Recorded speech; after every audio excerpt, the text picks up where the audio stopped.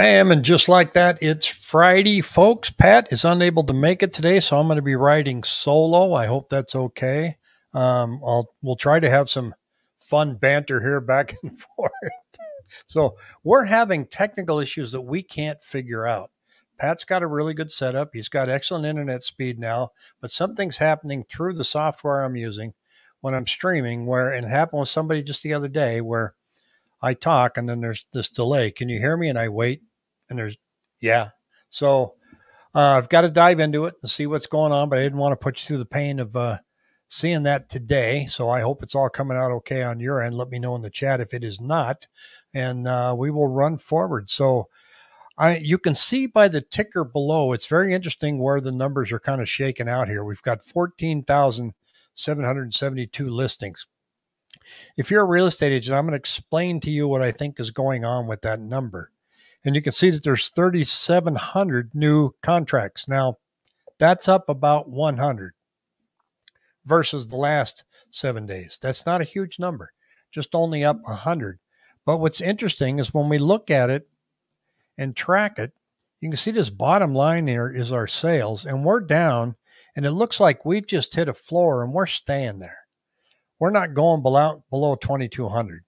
We're staying right at that floor. New listings, they went up a little bit, and then they came right back down, and now they just went up for like the day. So there's a gap of 1,374 new contracts versus new listings. Now, the narrative out there is that there's a lot more people listing their house. There isn't. There isn't. When you look at new listings, we're still between 3,400 and 3,700 listings on a 7-day period. That's not a lot more people listing their houses. But because there's this gap between the new listings that are coming on, even though that number is low, and our sales are so low, you're filling up the bathtub, but it's not draining as fast as it used to. So the active listing count is climbing. That's how we ended up almost at 15,000 units right now in our market. And again, I want to stress, it's not because more and more people are listing their house. It's just that now when it's listed, it's staying on the market longer. And in some parts of the valley, it's not quite that painful. Now, if we look at, this is from the MLS, our regional Arizona MLS, and a guy named Tom Ruff puts it together. If you go down the bottom here, you can see that. See if I get my handy dandy little red thing here. This is data through the third quarter. We've got 56,248 total units that have sold, which is the lowest year on record, except for when you go back to 2008 here and 7. So 44,000 right there. So we can compare this to 2006 as far as sales volume. Now, we had a lot less population back here too. So that's a very alarmingly low number when it comes to sales. And why not? We went up to 8.03% yesterday. And here's what the Cromford Market Index is shaking out. You can see that Chandler is still very much a seller's market, but I don't know how much longer. They went down 21% last week in the CMI. Now remember, that's not 21% in prices. That's just the Cromford Market Index. The buyers markets are definitely Buckeye, Goodyear, and Queen Creek, and Maricopa. That's where all the building's going on. So there's a lot more inventory down there. So you're seeing them in the 80s, and Paradise Valley's 162. So they're all going down considerably. If we look at sales per month, you can see here, this is showing us the same thing almost on the other chart. 2313 so far in October, 5111 in September. Now, I had said for a while there that September and October is probably the best time to list your house this year because inventory is going to be higher in November, December, and sales are going to be lower. And here we are, about 2 weeks earlier than I thought. We can see that we're trending up on active listings, 11,500, 11,800, about 300 to 400 a week. But with sales only staying here, that number just continues to grow. And that's where we're at. Then you look here on this chart, and this shows average list price per square foot. Now, I find this one interesting. It's finally flattened out. but we're at the lowest sales point we've been for a long, long time, folks. And inventory is still well below historical standards. And yet list prices are staying firm. Why is that? I don't know. The people that are listing their houses now, I think they very well need to consider that in order to make your house attractive to this very low volume of buyers, you better pop down that listing price because it's not coming down. It's come down just a little bit over the course of the year. Will it be that way in January? Probably. I don't see with the rate increase that we've had now coming in at 8.03 that there's anything that's going to change between now and January that says, oh, okay, now we're back to normal. Here's the number of price changes. So people that have listed their homes, they've had to adjust more and more and more as each passing week goes on. I saw something on Facebook the other day. This poor agent, she said she had a friend of hers. She's sold her 2 or 3 houses over her lifetime, and she was talking about listing her home. And they were having conversations on how to get ready and when they were going to do it. And then she called the agent and said that she had listed her house on Zillow, and to test the market as a for sale by owner. And she said, and she had priced it way too high. Now, why would somebody try that? Well, because they don't really know what's going on in the market right now. It's not dire, it's slow, but why would you test the market? So she thought, well, my house is worth this. I'll put it on Zillow as a coming soon for sale by owner and see what happens. Well, guess what happened? Nothing. It didn't sell. I find that's, I don't know. No comment. Here is the one that I like to watch right here. Now, these numbers, when they cross, folks, like they did here, I'm going to erase that for a second. This area right here is when they cross. Notice the blue dots on the index came above the red dots. Well, prices went down at that point. And right now, they haven't even met yet. So that hasn't happened yet. But at the rate we're going to be in a balanced market in our entire market in a matter of a few weeks, not a few months, but in a few weeks. And if we look at here at foreclosures pending, they're still way down here. I've seen some national articles about foreclosures being way up.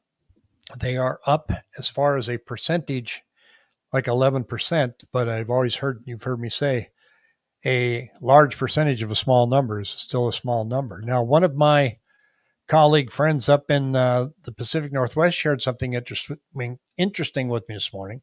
He said that they are discovering that some of these forbearances that they have, the balances on the forbearances that are kind of carried as a second mortgage, are showing up when they do get the payoff amounts at the bank, and people are not disclosing. I only owe $250,000 on my house, and there's this forbearance balance out there of another 20 grand, and they're not disclosing it. So they're getting the offer accepted, and then they pull the payoff amount and they go, oh, by the way, here's this other amount. Now, that doesn't affect the buyer unless the other amount is so big that now the seller can't get out from underneath it. But you can't hide that stuff, folks. You can't just wish and hope it doesn't go away. But here's Jorge here says, what does days on market look like? Are we able to see the percentage of active listings that have price reductions? So I think I just showed that one just a moment ago. Let me take a look here again. This is the number of price changes per week, which are all price reductions. So there's 1,915 homes out of the 14,000 that we have out there now. So you can divide that. Days on market. See if I can find that here for you. Days on market sales here. Nothing alarming. It's showing there 54 days. Now, that doesn't mean your home's been on the market 54 days. It takes between 30 and 45 days to close a home. So the whole time the clock is ticking then. So it means maybe your house is on the market a couple weeks. Nothing too alarming. Here's some interesting stats, though. Excuse me, need a glass of water. As you look towards the pending doom and gloom that we hear a lot of, there's some things to consider. Hey, thanks, Jorge. Thanks for popping on. I appreciate you being here. When do you have to give your house back? Everybody says, well, we're going to have a recession. We're going to have high unemployment. People are going to have to foreclose on their homes. Okay, let's talk about that for a moment. 42% of all homes out there now don't have a mortgage. 42%. 44%, 44.7 have a mortgage below 4%. 26% have a mortgage below 3%. 20.3% have a mortgage between 4 and 5%, and only 3.7 have a mortgage higher than 6%. Most of those people that have a mortgage 3% or lower, or sometimes even 4% or lower, if they have to get out of their house, leave their house, and then go rent something, a one-bedroom apartment is probably going to cost them more than what they're paying with their 3% mortgage. So why are they going to leave? Some of those homes, people can qualify for that payment with unemployment benefits. So my point is, a recession and losing your jobs, there's a large swath of people out there it's really not going to bother versus times past. 2008, nobody had a 3% mortgage. Nobody. Oh, wait, some did. They had 1% and 2% notes that reset. That was the problem. And Mike here is saying, I'm considering buying a new build. Does having a real estate agent even matter when going through the builder? It doesn't cost you anymore, so why not? It can help. It can help a great deal sometimes. Sometimes you don't need them. You don't know you need them till you need them. Now, the rules at the builders is that you have to, the agent has to come in and register that you're coming to see the house. If he's unable to make it, he's got to sign up to be your agent, or he goes in with you. The advantage is, excuse me, dry as toast today. Sometimes there's just some terms and things in the contract that you have questions about that you don't know, you've never seen before, you don't understand. Some of the earnest monies right now are outrageous. What are the earnest monies at some of the other builders? Well, we can tell you some of them are really low. Your deposit can be $4,000, $5,000. Some of them want 20 grand up front earnest money. Well, what are you going to do wrong to make you lose that earnest money? An agent can read that and tell you. So fact is, they're not, they're still offering commissions for buyer agents. While we say that doesn't cost you anything, it's built into the price of the home. It's built into the proceeds, the commission. So, we're not entirely free. In other words, but if you went in without an agent, let me tell you this, they don't lower the price. So let's say an agent represented you and they paid that agent $10,000 to bring you in as a buyer, but you went in by yourself. You're not getting the house $10,000 cheaper. They don't change it. The other thing to watch out for is, what are they doing in financing? What are they offering? What are the terms?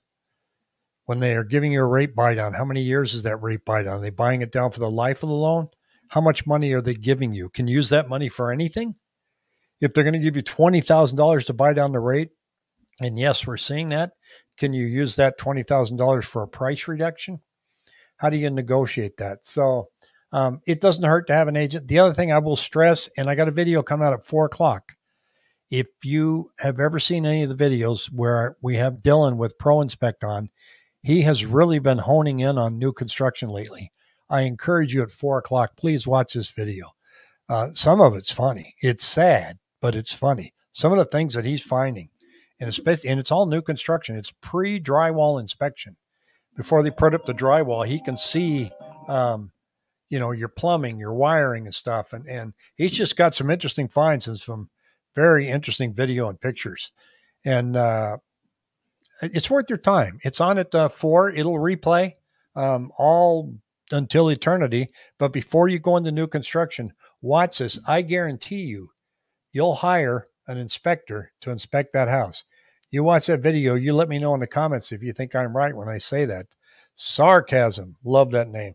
I saw where people with 4% mortgages are refi and pulling out the money. I've seen that, but not much. Statistically, I've seen that's very, very low.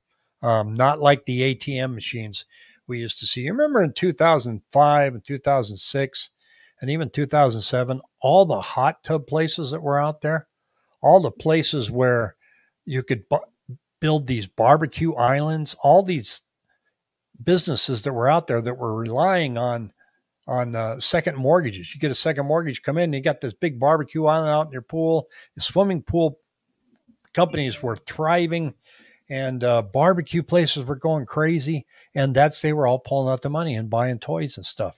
And Pat says he is here. Welcome, Pat. What's my rate, McMasters? We're going to figure out that stuff right there. Pat, do you have a stat that shows how many people 4% mortgages are actually refining and pulling out the money? Because I don't think they're refining now. Nobody's going to refi to try and get a 8% rate so they can get some equity out. But I venture to guess that number is probably very, very tiny. Again, I want to stress that we are low. We are low as far as sales volume, and I don't see this really going up in January either. So it says here, what's this? Friels was tolling Travis. They kicked him out. Well, I think they actually had a phone conversation at one time, for those that know who we're talking about. Pat here says, I was talking to a rep at United Wholesale, and he said of the 310,000 loan applications taken, 1/3 are for cash out refis. That's pretty hefty. But the cash out refi, what kind of a rate did they start at, Pat, and then they jumped up? It seems pretty painful for me. And why are they doing it? So 1/3 of them are cash out refis. That's kind of frightening when I think about it. People are giving up quite a bit there. Yeah, Terry, Travis doesn't troll other YouTube pages. Look, there's a couple different industries out here on YouTube, and there's people that are just trying to share what the numbers are, and then there's people with an agenda, and then there's some real smart financial people up there that really do a good job of letting you know what's going on in banking. So you really have to look at all the different channels. There's one out there, I won't say his name, but trust me, I don't think he's ever sold more than 2 houses in his life. And if you go and look at his channel now and he preaches doom and gloom and everything's going bad, he never would answer anybody in their comments. I've asked him to share some data and he won't do it. But guess what he's doing now? He's got a bot. Every comment's answered with the same 3 words. You got it. It's a bot. Somebody makes a comment, comes right back. You got it. I can spot that a mile away. Lots of credit card debt. There is, David. There's a lot of credit card debt out there. There's a lot of bad financial stuff going on out there, and a war. Things are not good. So you have to look and go, okay, well, how slow are sales going to get? I think we're at the floor. I mean, we might go down another 200 every 7 days, but I think we're down there. I think despite as bad as everything is, I mean, really, when you look at what's going on right now, mortgage rates are 8%, 7.97. Sales are as low as they've ever been. We should be down 15 to 20% in prices. Why aren't we? Well, because there's still not enough inventory out there. And so Pat says they are refining low rates to pay credit card debt at 28%. So as long as they can afford that house payment, that works out okay. But I think when you really look at all these numbers, you go, if we were going to really fall hard, I would think today's the day. But, with rates going up over 8% this week, what's the 7-day moving average going to look like next week? Because when I look at this, I'm looking at this every morning. I might miss a morning or two, but you can see that we ticked up a little bit, went down a little bit. So in other words, we had, this over 7 days, 2360. 2322, 2344. These are new contracts that were written when interest rates were 8%. How come they're higher than back here at 2271? Because quite frankly, not everybody is shot out of the buying pool at 8%. There's still enough buyers to compete with this number of new listings that are coming out there. Now, the number of people that are waiting is staggering. And when I say waiting, they're waiting for something to happen. If prices come down, you think they'll still wait. And if they get back in, what's going to happen to prices? Well, I'm go up. There's people out there waiting for rates to get down in the fives. That looks like a distant fantasy to me. But if they did and they get back in, what do you think is going to happen to prices? They're going to go up. So people are going to wait. They're going to wait for something to break. And they're going to wait for either rates to come down to where it's very attractive again, or they've got enough inventory out there where they can get a deal. If you can't afford this market, there's nothing anybody can say to you or do to help you. You simply can't afford this market. Sometimes you have no choice but to say, I'm just going to wait. I mean, I might want to wait for this reason or that reason, but bottom line is I can't afford it, so I'm sitting out. And that's what we're seeing. And we're seeing it on a pretty large scale. But yet the number of houses that are on the market are not high enough to make things, fall apart. So, we'll keep looking at it, keep checking the numbers. All eyes are going to be on the first of the year. You've heard me say that elections don't matter. And, they're going to lower rates because of the election. How'd that work out for Jimmy Carter? They don't lower rates because of the election. Chris D says, I guess people are still looking at Mesa. I'm surprised. I have 2 showings for this weekend on my home. That'll make 9 showings in 25 days. You're right, Chris. They're still out there. They are still out there. I met a young gal just a few days ago that was all happy because they were buying their first house. She said, I go, you pretty excited about that? She goes, I get to get out of the apartment. I have a dog. I go, how'd you feel about the price? She goes, well, we found one we could work with. I said, what do you think about the interest rate? She goes, oh, I don't like them, but listen, I'm out of my apartment. I can't wait. She said. She was so pumped. And here's my buddy here, Real-Time Finance. I agree with Wade a year ago. Now they're out in my area. Payments are easily $500 out of reach. Hearing that everywhere. Mike White, I see price reductions up to 1/3 over the next 2 years. The man behind the curtain desires housing to be affordable to more people. Now, I want to show you, you probably heard that there was a letter that was sent out to Chairman Powell. And Pat's going to talk a little bit about, somebody here says they're considering an accessory dwelling unit. Those are starting to be pretty popular. And there's some changes on that Pat's going to talk to you about next week too, as far as financing and qualifying. But did you know that there were 3 associations that wrote a letter to Chairman Powell? And they said they were urging him. It was the National Association of Realtors, the Mortgage Banker Association. I can't remember the third one. A formal letter to him telling him, please don't raise rates anymore. You're hurting real estate. And I had to laugh at it. It's like, really? So Chairman Powell gets a letter from those and goes, oh, no, I didn't see that coming. Yeah, he did. So anyway, we're helping. Now, Pat has drafted a letter from us. Dear Mr. Powell, can you please stop raising rates? It's hurting the real estate business in Arizona. Thank you, Rick and Pat. So we're here for you. We're getting this letter sent out. And I asked Pat, instead of Dear Mr. Powell, can we say Dear Jerry? Because, we're close. And so the 3 associations haven't made any progress with their letter, but I think when he gets ours, I think you're going to see things move because he may not be concerned about real estate and housing, but he's a good friend. And when he sees from Rick and Pat, I mean, you tell me what's going to happen. So that's going to have just as much impact as the one from the 3 associations. I got that. Terry Biden will be on Dancing with the Stars. He's very good at doing the shuffle. Well, he might.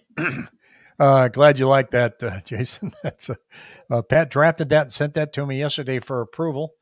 And so I'm saying, yeah, let's go forward with that.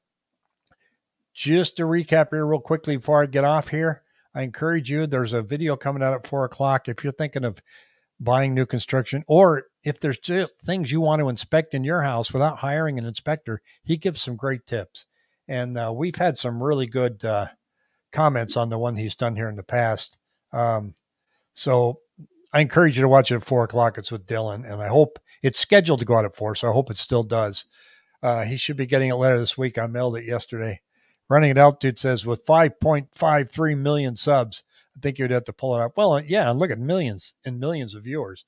That's why we're on at 3 in the afternoon, because we don't want to upset the bandwidth for the kids going to school. So you'd think I'm sure he's heard of us. So enough of that, folks. I hope everybody has a great weekend. And by the way, go Diamondbacks. What a game yesterday. They pulled it off 2-1, and they pulled it off with a little short pop fly, just like Gonzalez did when we won the World Series. And the camera went right over Gonzalez after that thing was hit. Kind of like, hey, just like you, just the bases were loaded. It was great. A lot of fun. So had to change my name, he said, as a bunch of my videos with my legal name were used without my knowledge. There are people that steal YouTube channels for some reason. I don't get it. There's a lot of wacky stuff that goes on out there, and we're just trying to be a couple guys here having fun. So we'll get our technical snafus fixed next week. I use StreamYard. I think it's a problem within StreamYard. Pat's signal's very fast. Mine is wicked fast. There's something else going on, but when something doesn't work, I like to fix it. So I'm going to dive in and see what's going on. We will see you next week. Have a fantastic weekend. Go D-backs.